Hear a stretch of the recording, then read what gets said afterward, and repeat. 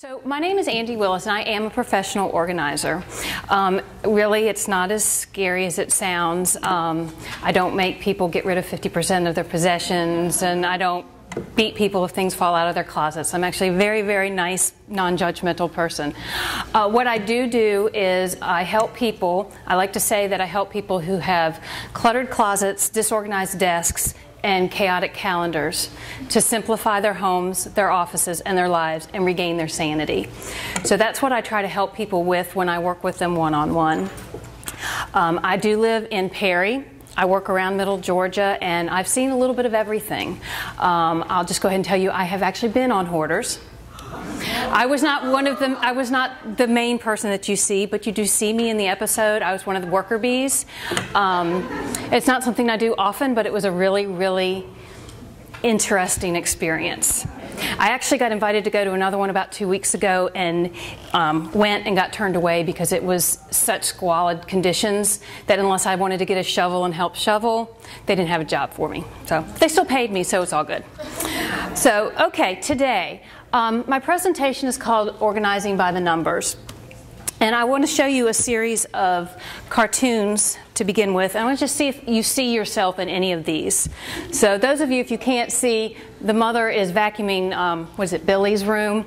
And he says, now I won't know if my things are missing or just put away.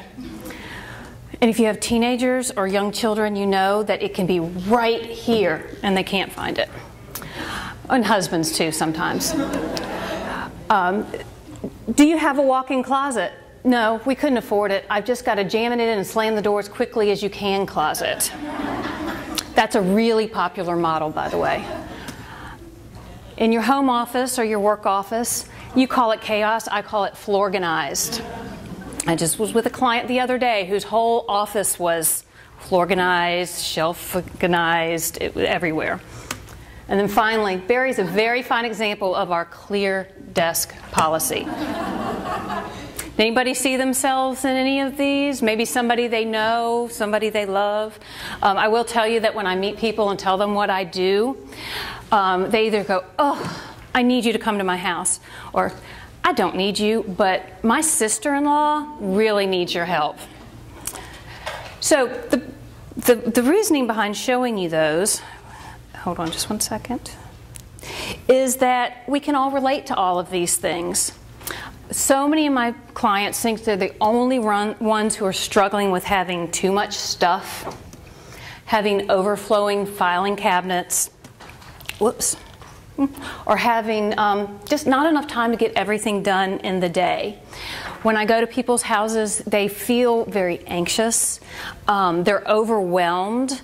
I was with a client yesterday, a mother of four children, all under the age of 9, and she just is overwhelmed with all the stuff in her house because she has 4 kids. So she's trying to deal with her kids, but then she says, the stuff is what I have to deal with on the weekends, and I don't want to anymore. And the truth of it is my slides are not cooperating.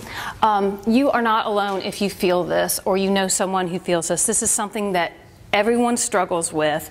One of the things people say to me frequently when I walk in their door is, please tell me I'm not the worst you've ever seen. Is this the worst you've ever seen? Am I a hoarder? Tell me the truth. In all honesty, they'll have a little pile of paper on their kitchen counters. That does not make you a hoarder. That's a whole different story. It's a whole different talk. Even professional organizers struggle with their organizational issues. If you were to look at my office right now, you would go, why in the world is she up there talking to us about organization? But the truth is, I've been with clients all week, and I've been busy, and I've been running, and I haven't had time to collect. That's tomorrow. So, 43% of people in this particular study describe themselves as disorganized. I honestly feel that's probably a pretty low number. I don't know who they were exactly talking to. But when it comes to being disorganized, it's different things. It's stuff. Maybe you have too much stuff. You can't find what you need when you need it. Maybe it's information. There's so much digital overload and so much paper overload that we face these days. You know, we thought we'd get away from paper when computers came in, but no. Even though I do have my notes on my iPad, you know, I still have paper all over my house. Disorganized could be time management, getting out the door on time, having enough time in your day to get everything done that you need to do. Oops, why is this skipping? And I will tell you that all of these photos that I'm showing you in this presentation are from clients' homes, and I do have permission to use them. So just to show you a little insight into what people's homes look like, because when you see them on the outside, they might look really put together. But then when you walk in the door, they do have clutter. The house I was in yesterday, a little messy. They have 4 kids. Every single cupboard, closet, drawer was packed full of stuff because they shoved it. So it looked nice. So don't trust what you see on the surface. I will tell you also that the idea of being organized means different things to different people. Some people want their home to look like a magazine, look like a show off HGTV. I will tell you from experience, those things are staged. Nobody lives in those houses the way they are. I was actually fortunate to participate about 4 years ago in an extreme home makeover show. It was up in Madison. And there was a group of about 15 organizers. We went in to see what we could do. They gave us the kitchen to organize. So 15 of us in one little kitchen. That was really fun. But we organized it like we would a client's home. Well, they came back and made us change everything because it didn't look good on TV.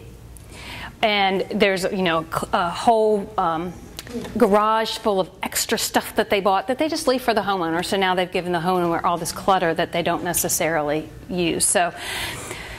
So some people want to have that sort of perfected vision. Other people just want to be able to find their keys in the morning.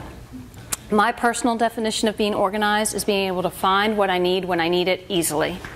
It drives me crazy the 1% of the time that I can't find something that I know I have. Because even though sometimes my house might get a little untidy, I know where most everything is. So that's my personal definition. So you have to kind of decide what your definition, what's good for you. Does anybody want to guess what we spend 55 minutes a day doing? We spend 55 minutes a day looking for things that we know we own, but just can't find. So do the math.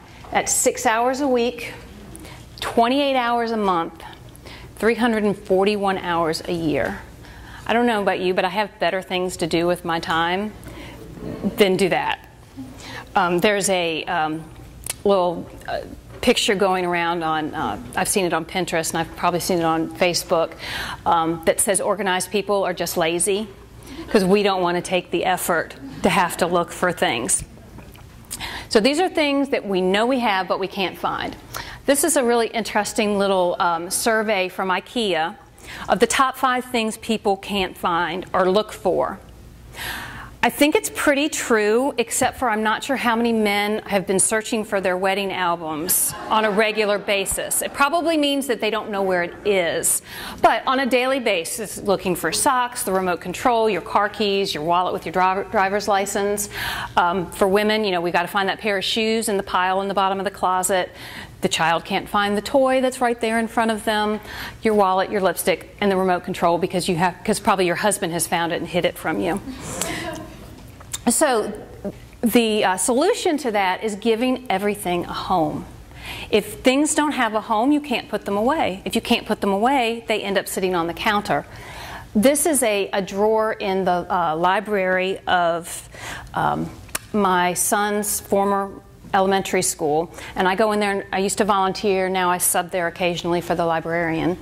And obviously the picture on the left excuse me, is the before picture. Drove me crazy to come in and see it like that. Couldn't find a rubber band, couldn't find the pen I needed to use.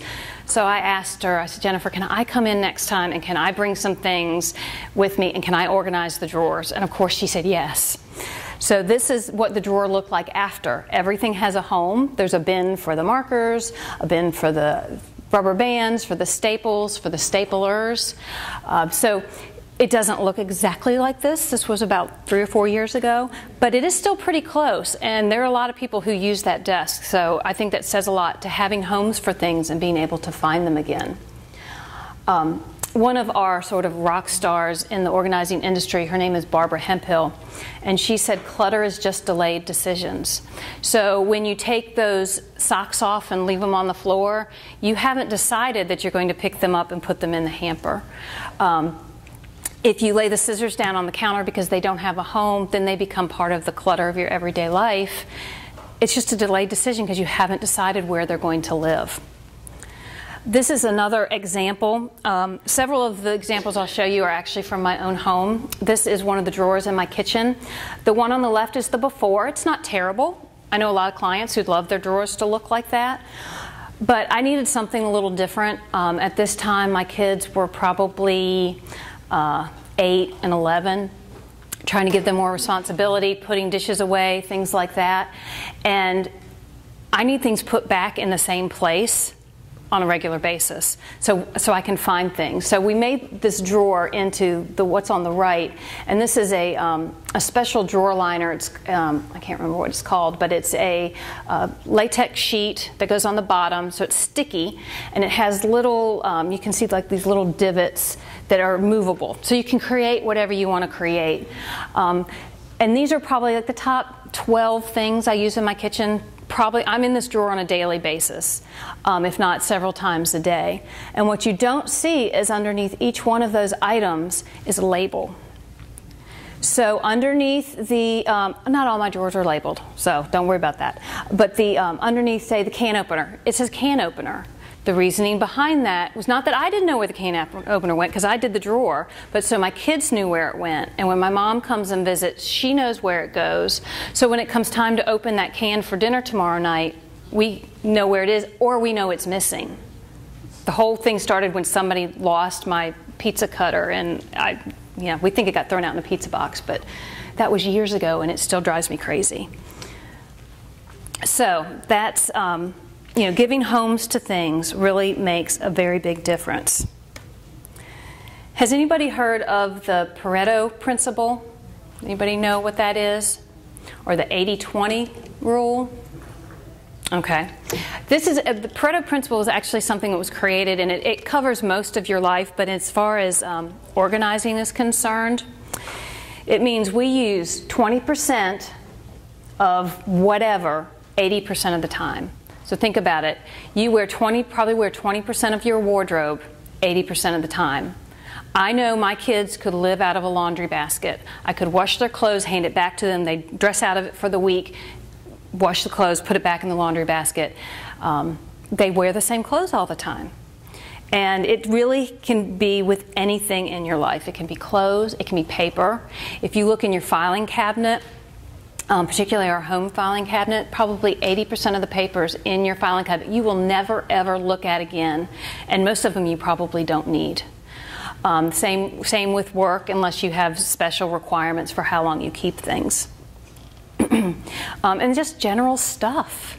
We gravitate to the things we like, the things that are really comfortable to us. So, for example, this is a closet that I went through with a client, and the left is the before, the right is the after. We got rid of so many pairs of clothes because we went through and we asked questions. What does it fit for clothing? Our bodies change as we age. Maybe we've lost weight, maybe we've gained weight. Is it flattering? Is it a pair of jeans from 10 years ago that have mom waists and they just don't look good anymore? Is it ripped and can't be fixed? Is it stained? If you don't love it anymore, a lot of times I'll find things in the closets that have tags on them, and people bought it because it was a good deal, but then they got it home and went, and it just lives in the closet and takes up space. So, getting rid of part of that 80% that doesn't suit your lifestyle is really, really helpful. Just a quick tip for your closet, if you want to try to think, because we think we wear more of our clothes more often than we actually do. So pretend my arm is the rod, and your hangers are going to go on the rod like this. Take right now the rest of your summer warm weather clothes, turn the hanger around so it's facing you. Then as you wear that shirt, the pants, whatever, turn the hanger the right way. at the end of the season, you will see everything you haven't worn. And you'll go, oh, really? I thought I wore that dress this season. Well, no, you didn't. So it's just something to keep, especially maybe, you know, since we're hopefully getting to the end of summer, when you pull out your fall winter stuff, do that. And it just gives you a really idea of what you actually use. This is another one, an example of paper that people keep. This was a closet of a woman. Her husband had passed away a few years ago, and he was in public service. He was an elected official of some sort. And most of the paper on the middle 3 shelves was letterhead. It was envelopes, stationery, all sorts of things that had to do with his elected office, and she just had not cleaned them out. So we gave some of the envelopes and the letterhead to their children as sort of mementos, and then the rest we recycled. And look at how much room we opened up. We got rid of things that she didn't need, things that needed to go back to his office, and we just made so much more room, so now she can actually use this. And this is, you know, her 20% of the things that she really uses. One of the things that really catches people up is they go, oh, but I need to keep it just in case. It might be useful one day, and that's a really, really big thing. Maybe not so much for clothes, but for stuff and for paper. One of the things that I just suggest that you ask yourselves is, what's the worst thing that can happen if I don't have this?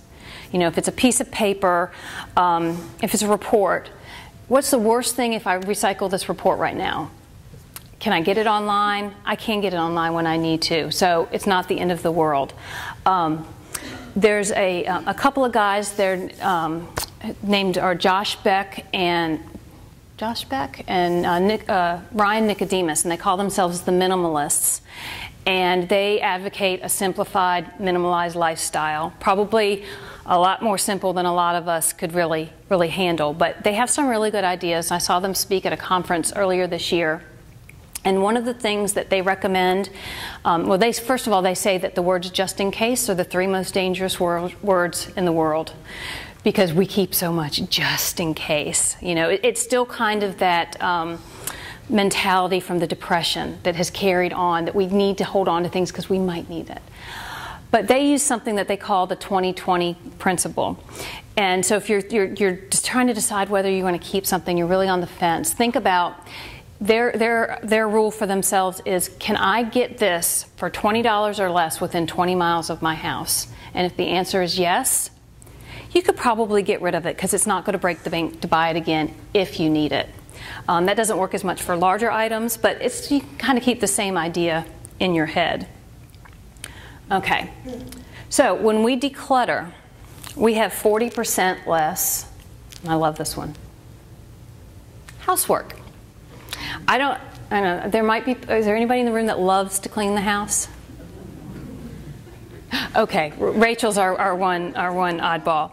I don't like to clean my house. I have a cleaning lady. I'll organize my house till the cows come home, but I don't want to scrub my bathroom floor. But when you have less stuff in your house, there's less to clean. There's less to clean around. This is a sort of extreme example. This was a kind of like a mother-in-law suite in the basement of a house. This was the guest room. And obviously they had stored bins of toys in here, and the children had got in and just poof, like a big tornado. And then the cats got in there and left us little presents everywhere. So they were trying to clean this room out so they could actually have people stay there. So the homeowner and I, we worked a couple hours, that's all it took. Threw away the stuff that the cats had sort of messed up, and pulled out the toys that the kids wanted to keep. Most of it was not stuff the kids wanted to keep. So we boxed that up, bagged it up, and that's what the room looked like afterwards. So even though this was really kind of a clean sweep situation, just think about how could you make that bed? It would be so hard to make that bed. You'd have to move things and wrangle things around. But then when you go and try to make that bed, it's so much easier. And then this is all the stuff we got rid of down the hallway. I think things on the side were going to other places in the house, and then everything else went in my car. I have to have a big car because I haul a lot of stuff for my clients.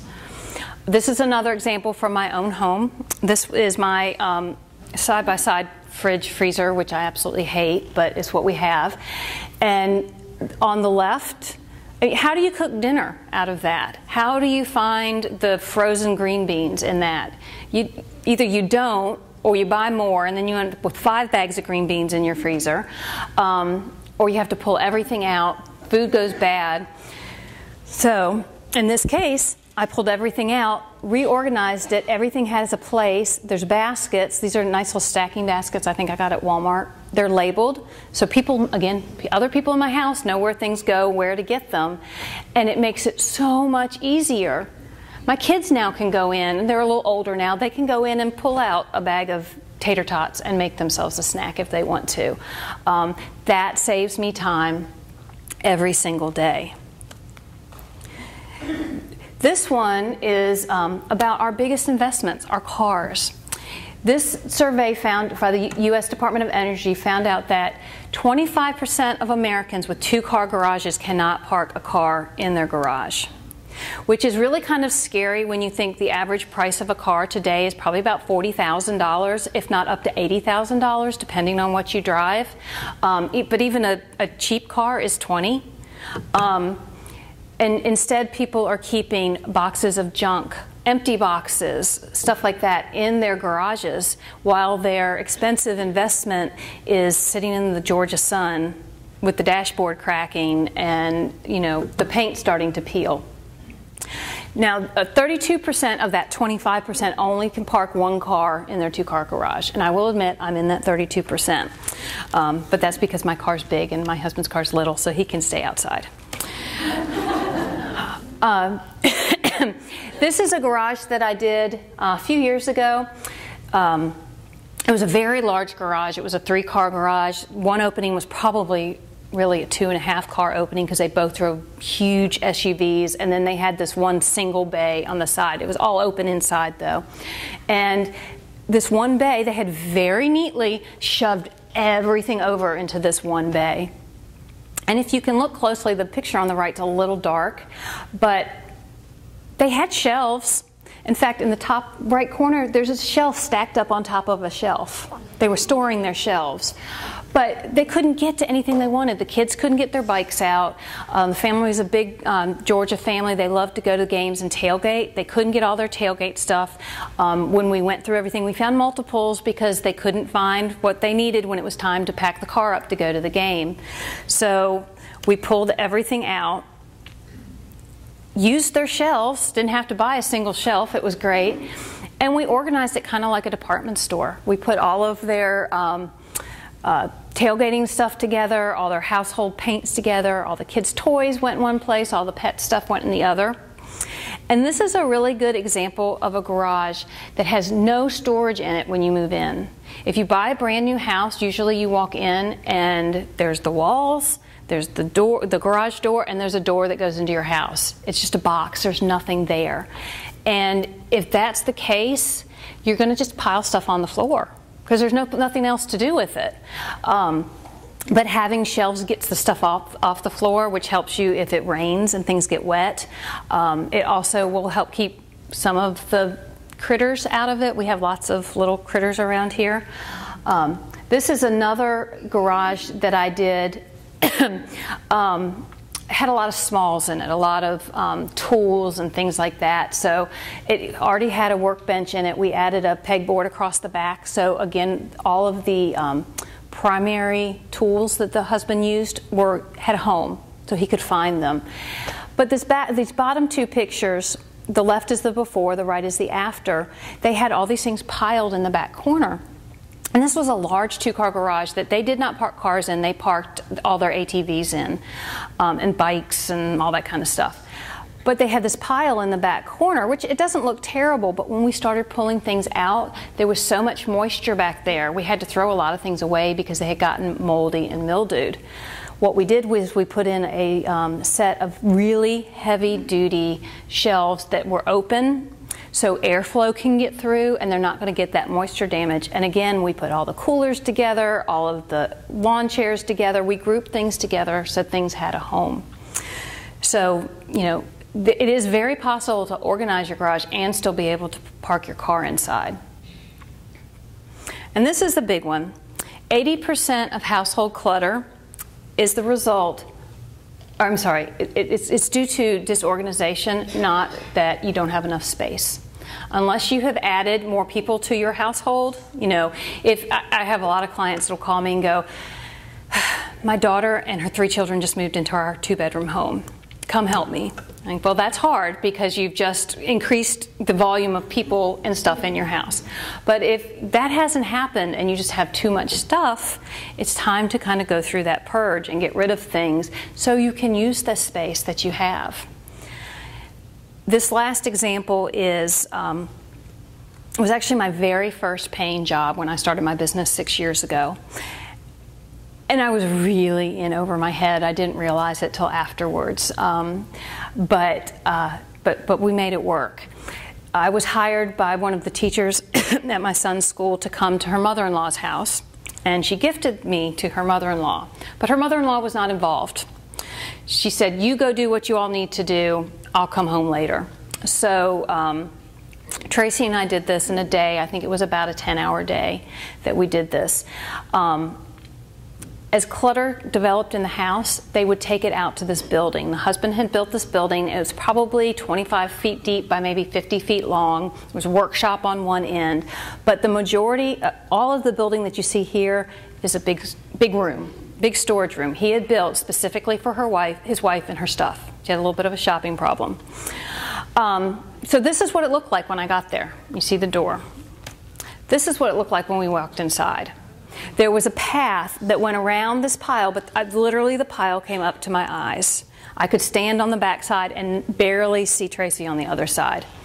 And it was a mix of stuff. It was brand new things that had been purchased for wedding gifts or baby gifts and never been given. It was old toys that the grandkids had outgrown. It was trash, just boxes, bags, things like that. So we worked throughout the day, and this is what happened after. We had 2 trucks full of trash. Oh, trash is on the right.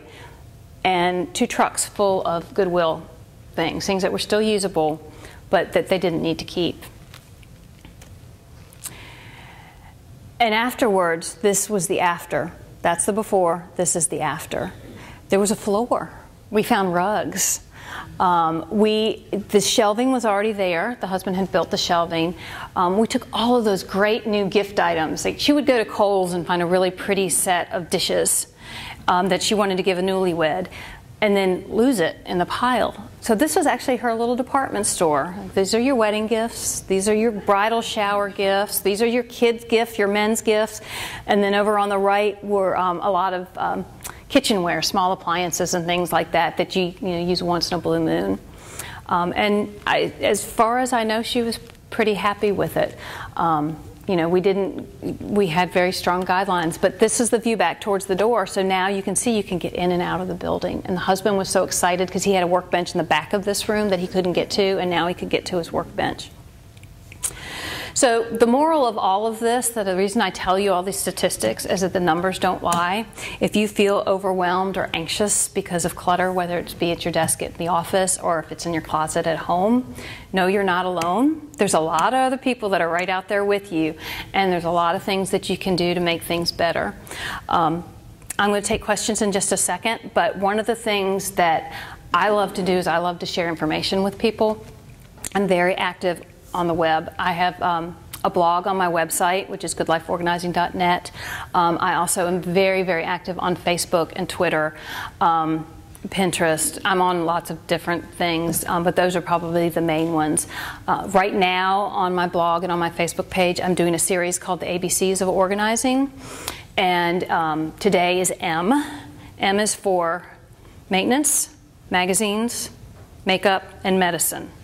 And so every couple of days I'm giving some suggestions on how to deal with those things. They're all things that we all have to do. So I welcome you to reach out to me after today, like my Facebook page. In September I'll do what I call the fall fling, and it's, how many days are they, 30 days in September? It'll be 30 days of things you can get rid of. So on day one, I'll say, go and get rid of all your single socks, or go through your magazine stash. So every day is just a little bit something that you can do, and they're little bite-sized nuggets of information. So with that being said, does anybody have any questions or anything they'd like to ask me? Or did I answer them all?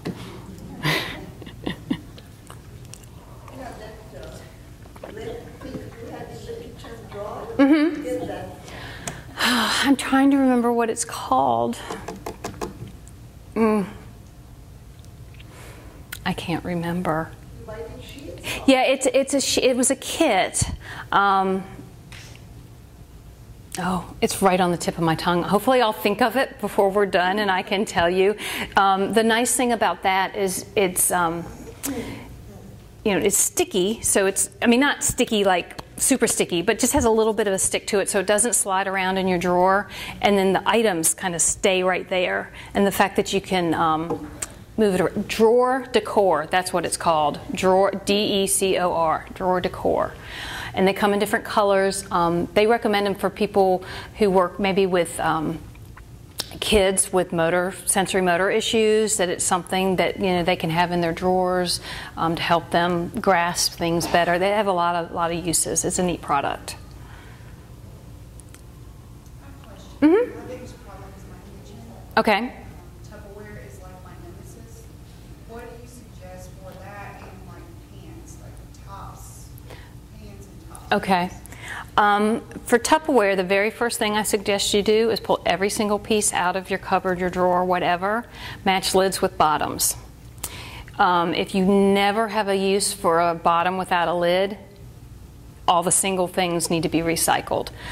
If you can afford it, I would, if most of what you have is like butter dishes and the things that lunch meat come in, I really like investing in a set that matches and stacks really, really well. Rubbermaid has a set that you can get, I want to say it's like 40 pieces, and it's not but $25, $30. You really want something that can stack and compress.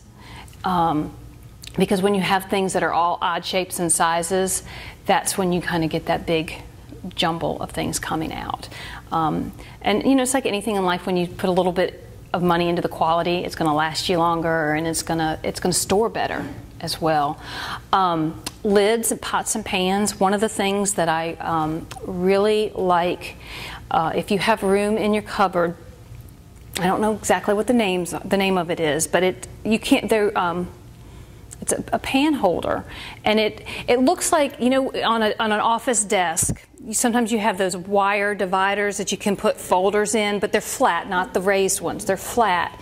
They make things like that are bigger, that are for kitchens. You can leave it so the openings are up like this. You could put sheet pans in it. You could put your lids in it. In my pan cabinet, I flipped mine on the side, and I have all of my skillets. I've kind of like filed them. And it works really well, because then you're using the vertical space instead of stacking things on top of each other. Because if your pans are have the nonstick coating on them, they scratch when you put things in it. So having some sort of a divider. I did see the other day in a store where they're now making these little, they're almost like a sheet of paper, but they're made out of felt, and you're supposed to put them in between your pans. I don't know who's going to do that on a daily basis. It's a nice thought, but I like getting things apart, so when you need the thing that's in the middle, you don't have to disassemble everything.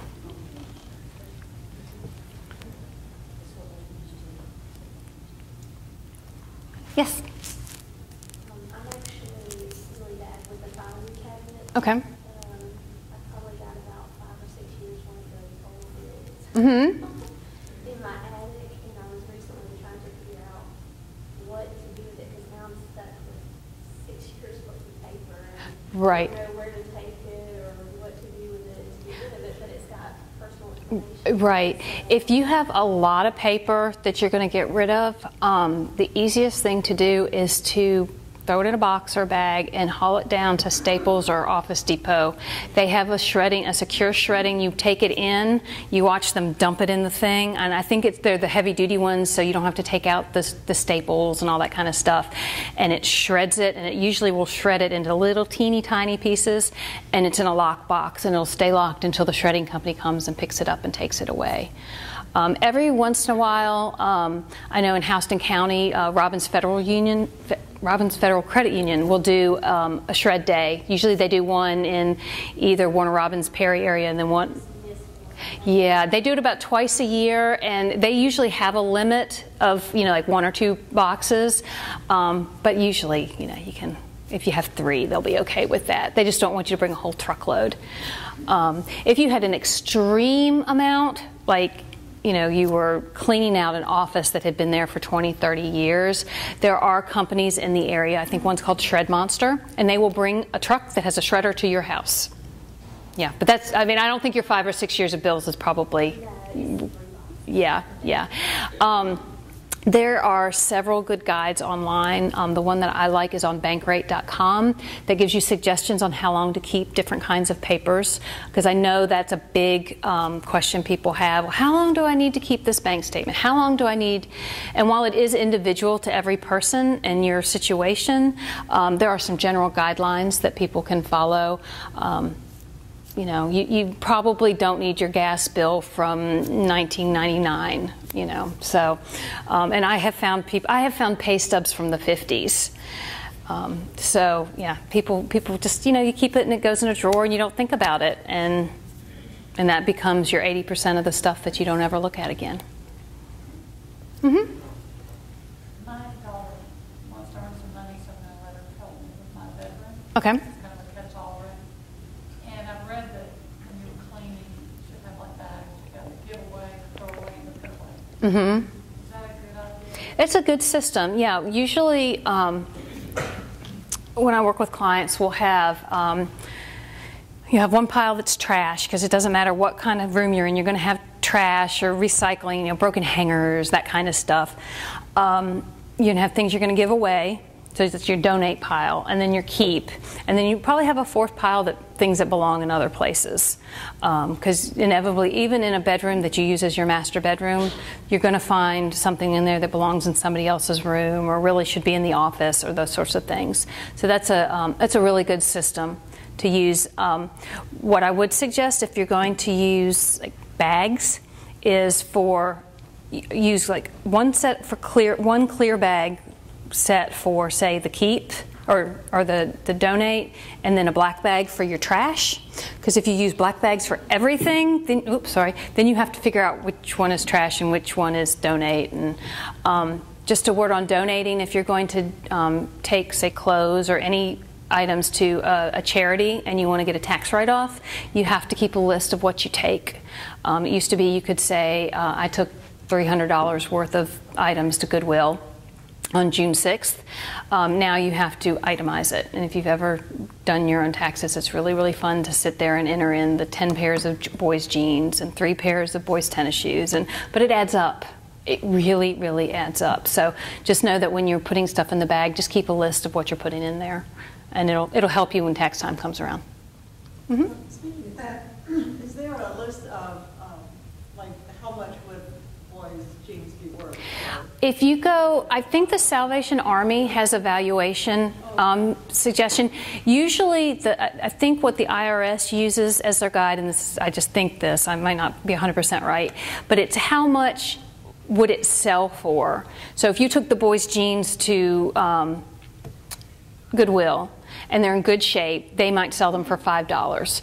That would be your valuation. It's how much they're worth. Even though they might have been polo jeans and you spent $50 on them,